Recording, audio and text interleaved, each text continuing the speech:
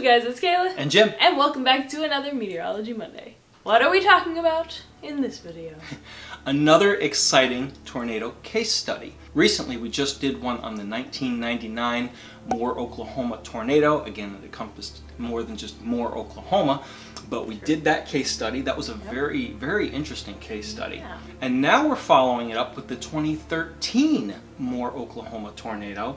And again, it encompasses a little bit more than Moore, Oklahoma, but we thought, you know what, let's take a look at this one too.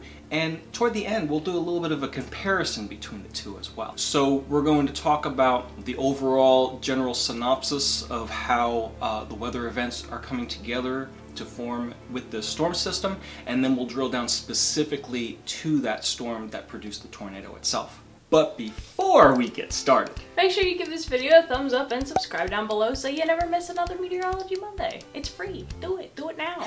As per usual, all the resources, videos, documents, papers, and everything that we're getting, our synopsis and images from will be linked down in the description box if you guys want to check that out. So let's get into the synopsis of the overall event.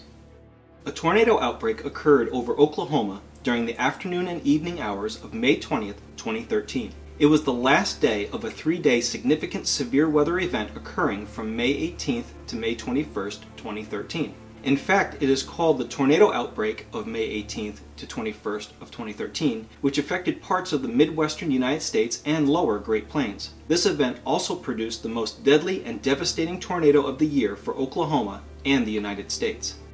On May 20th, 2013, a prominent central upper trough moved eastward toward the central United States with a lead upper low pivoting over the Dakotas and upper Midwest region. A southern stream shortwave trough and a moderately strong polar jet moved east-northeastward over the southern Rockies to the southern Great Plains and Ozarks area, with severe thunderstorms forming during the peak hours of heating.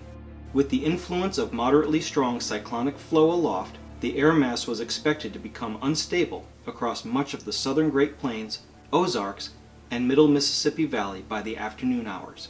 Evidence of an unstable air mass included temperatures in the low to mid-80s degrees Fahrenheit, or 27 to 30 degrees Celsius, dew points that ranged in the upper 60s in Fahrenheit, or 20 degrees Celsius, to the lower 70s Fahrenheit, 20 to 22 degrees Celsius, and CAPE values ranging from 3,500 to 5,000 joules per kilogram. Deep layer wind shear speeds of 40 to 50 knots, or 46 to 58 miles per hour, enhanced storm structure and intensity. These were present ahead of a cold front extending from a surface low in the eastern Dakotas, southwestward to near the Kansas City area and western Oklahoma, and ahead of a dry line extending from southwest Oklahoma southward into northwestern and west central Texas.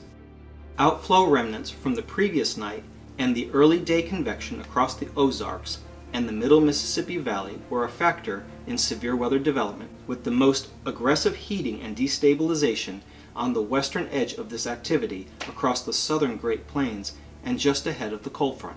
The National Weather Service office in Norman, Oklahoma had warned as early as May 15th that there would be a possibility of severe weather on May 20th. The most intense severe weather activity was expected to come across the southern Great Plains, specifically central Oklahoma, during the afternoon hours on that Monday. As such, the Storm Prediction Center issued a moderate risk of severe thunderstorms during the early morning hours of May 20th, from southeastern Missouri to north central Texas. The degree of wind shear, moisture, and instability within the warm sector favored the development of supercells. Very large hail and tornadoes were both expected with these supercells, with the possibility of a few strong tornadoes. The Storm Prediction Center issued a tornado watch at 1:10 p.m. Central Daylight Time early that afternoon for the eastern two-thirds of Oklahoma, northwestern Arkansas, and portions of north central Texas. Given the atmospheric parameters thought to be in place at the time, the Storm Prediction Center inadvertently underestimated the threat of tornadic activity that afternoon, indicating a 40% or moderate probability of 2 or more tornadoes and a 20% or low probability of 1 or more tornadoes reaching between EF2 and EF5 intensity within the watch area. So there we have the setup for the event. Something interesting to note, again with this one, like we pointed out in the 1999 Moore, Oklahoma tornado, is that SPC was not really calling for the size and strength of tornadoes that showed up this day. They called for a moderate risk, and they did, in fact, start talking about this event 5 days earlier, but when it came down to it, they still only issued that moderate risk with a low probability of having an EF5 tornado, or any tornado over the EF2. And compared to the 1999 case study that we did, it looked like in 1999 they were even more unprepared. So True. At least this go around they have that history to be able to look back on, see the parameters coming together similarly, and we'll get into that. Yeah, it's still kind of underestimating the event in terms of their morning forecast compared to 1999. Yeah, it just goes to show how difficult storms like this are to predict, and the difference between, you know, that extra little bit of heating or that extra little bit of instability can change it from, you know, just a regular moderate severe weather day to the event that we're about to see. Now let's focus on the storm itself. By mid-afternoon, one of these storms developed near Chickasha and rapidly intensified. Around 2:56 p.m. Central Daylight Time, a tornado touched down about 1/2 mile south of Oklahoma State Highway 37 in northwest Newcastle to the east of Rockwell Avenue. The tornado became violent within minutes. EF4 damage was observed soon after the tornado crossed State Highway 37. The tornado continued to expand in size as it approached the Canadian River. The tornado then moved into Cleveland County at 3:04 p.m. Central Daylight Time. As it moved northeast across the Canadian River near U.S. Interstate Highway 44. Afterward, the tornado turned more east and then east-northeast after crossing I-44. Violent EF4 damage was again observed as it began to move into progressively higher density residential areas approaching May Avenue. The center of the large tornado path passed near southwest 149th Street and Western Avenue. After crossing Western Avenue, numerous buildings were destroyed and horses killed at Orr Family Farm. 2 storage tanks estimated to weigh approximately 10 tons were lifted from Orr Family Farm and landed about 1/2 mile to the east. Moving east, the tornado destroyed much of Briarwood Elementary School, where the National Weather Service Storm Survey Team rated damage as EF5. Despite the destruction of this elementary school during school hours, no fatalities occurred in the school. As the tornado continued to move east and east-northeast, it moved through much more densely populated suburban neighborhoods of southwest Oklahoma City and more, where violent destruction was widespread. The width of EF4 and greater damage was up to 250 yards wide as the tornado moved through neighborhoods east of Western Avenue. The first 2 fatalities occurred in a house in the neighborhood just east of Briarwood Elementary, with another fatality in a house as the tornado approached Santa Fe Avenue. After crossing Santa Fe Avenue, the tornado moved through more suburban neighborhoods and toward Plaza Towers Elementary School. Damage to the school was extensive, and 7 children were killed when a wall collapsed at the school. 9 other people were killed in 8 different neighborhood homes within 1/4 of a mile of Plaza Towers Elementary, most occurring just south of the school. The tornado turned northeast as it approached Telephone Road, made a loop near the intersection of Telephone Road and 4th Street, then moved southeast crossing the interstate. 3 people were killed when a convenience store along Telephone Road was destroyed. Crossing Telephone Road, the tornado inflicted significant damage to the Moore Medical Center, a post office, and numerous businesses along Telephone Road and U.S. Interstate Highway 35. Although the tornado was more narrow after crossing I-35, it continued to produce EF4 damage in neighborhoods east of the interstate as it curved east and then again east-northeast. 1 fatality occurred at a business just east of the interstate, and 1 final fatality occurred in a home between Eastern Avenue and Bryant Avenue. Consistent EF4 damage continued until the tornado passed southeast 4th Street, just east of Bryant Avenue. Moving east from Bryant Avenue, the tornado continued to produce EF2 damage with isolated EF4 damage noted. The density of housing also decreased east of Bryant as the tornado moved east and east-northeast before dissipating at 3:35 p.m. Central Daylight Time, east of Air Depot Boulevard. Overall, over 300 homes experienced EF4 to EF5 damage along the tornado path.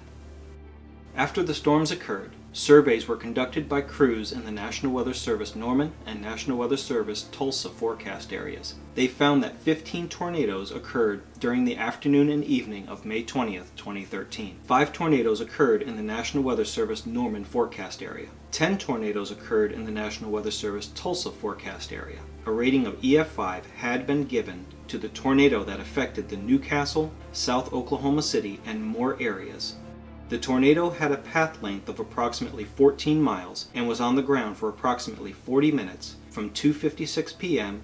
to 3:35 p.m. Central Daylight Time. The maximum path width was roughly 1.1 miles. The highest wind speed was determined to be 210 miles per hour, or 338 kilometers per hour. There were 24 fatalities directly associated with the storm and another 2 fatalities indirectly associated with the storm. There were 212 injuries. An estimated 1,150 homes were destroyed. Estimated damage was $2 billion US. So now we're going to pop up a little table of comparisons between the 1999 F5 and the 2013 EF5. As you can see here, some of the most notable similarities are they both had a max width of about a mile. The 2013 one was 0.1 bigger, but still about a mile wide. The path of the tornadoes moved over pretty much the same spots, hitting the same towns, if just a little bit east or west. And damage for both tornadoes was at or above $1 billion US. Some of the most notable differences between the two tornadoes is the 1999 tornado had a maximum wind speed of 301 miles per hour versus 210 miles per hour with the 2013 tornado. The 1999 tornado was on the ground for a total of 38 miles versus 14 miles for the 2013 tornado. The 1999 tornado was on the ground for a total of 85 minutes versus a total of 40 minutes for the 2013 tornado. With these differences, you can deduce that the number of deaths, injuries, and damage to homes is greater for the 1999 tornado. So from that table you can see that the 1999 tornado ended up having more fatalities, more injuries compared to the 2013 one. Why might that be? Just comparing, two different decades there. That's right. Some of it could be due to technology. Yeah, the technology back then compared to now was a lot different. Something major that changed was the rise of social media and being able to get alerts on a smartphone in 2013 compared to 1999.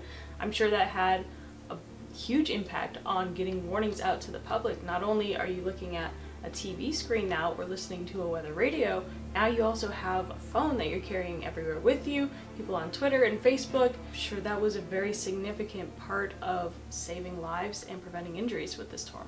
That's right, and the National Weather Service's modernization program started roughly around 1995. So when the 1999 tornado occurred, they were kind of working through all that modernization and maybe on the tail end of it, but in 2013 that modernization was in place. Correct. And also allowed for technology such as social media to contribute to getting those warnings out. Yeah, so there's this kind of interesting comparison between the 74 super outbreak, the 99 tornado, and the 2013 tornado, whereas with the super outbreak, you did not have that modernization program. It kicked off the modernization program. We got halfway there by 99, and in 2013, it was able to save a lot of lives. Now, two sets of numbers that don't really compare are the damage cost. In 2013, the cost was well above what it was in 1999. What could contribute to that?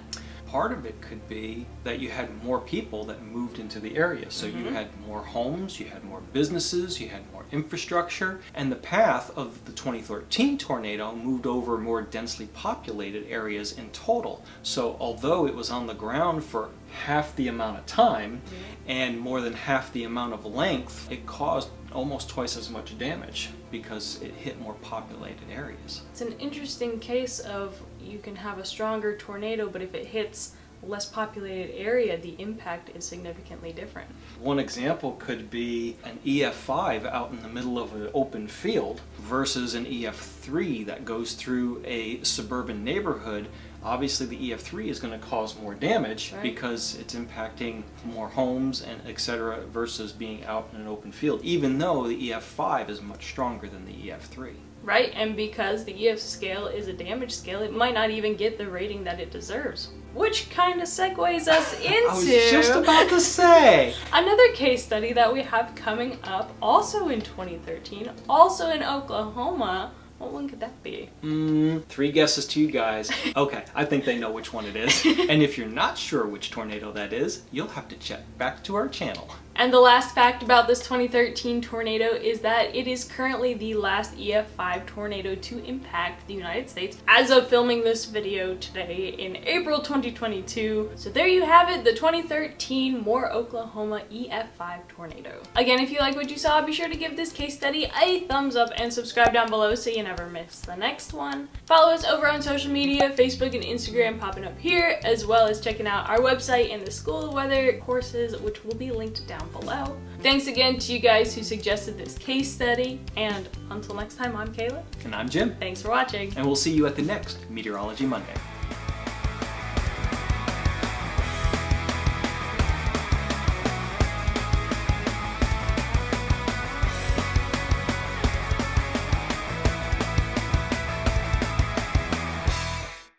Golly, this pollen though. I've come this close to like sneezing.